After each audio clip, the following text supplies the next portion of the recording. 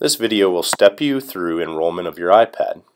Open up Safari and in the address bar type enrollme.lisd.net and hit go. Now you will utilize your network login name and password. I'll use a test account for this instance.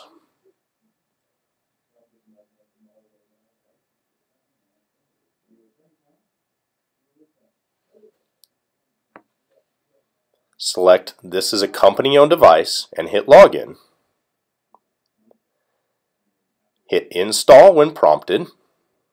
Install now. Enter your passcode used to unlock your iPad at the lock screen. Click Install at the top right, and done. Your device is now enrolled.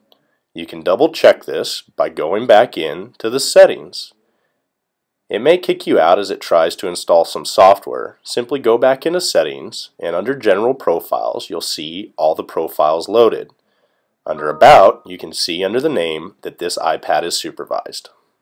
Enrollment is now complete.